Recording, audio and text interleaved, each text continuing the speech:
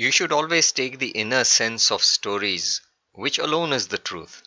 Scholars explain the concept in a symbolic language for the sake of illiterate and ignorant people.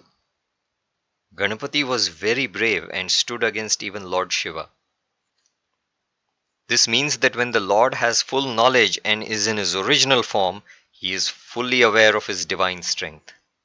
But when the head of Ganapati is replaced by the head of an elephant, he forgot all his divine strength and was afraid of everything. This is a symbolic story. The actual meaning is that the Lord in his original form is fully aware of himself and his power. But when he comes down in human form, he forgets his divine strength and is afraid like an ordinary soul. This gives full enjoyment to the Lord in the human role. The vehicle of the huge Ganapati is a small rat. This means that when you enter the service of the Lord, you need not think about your limited capacity to do service.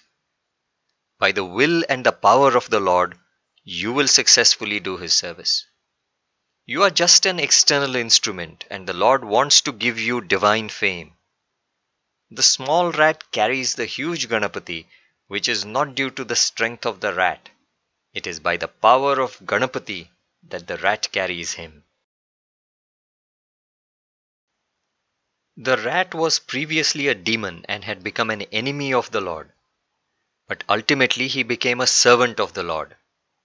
This means that even if you misunderstand God in human form for some time, but in the course of time, if you realize the truth and surrender to him, he will accept you as his servant. He will even give you a place in his innermost circle.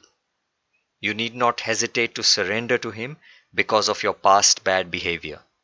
The Lord forgets everything and showers love on you in the same way as he blesses other devotees.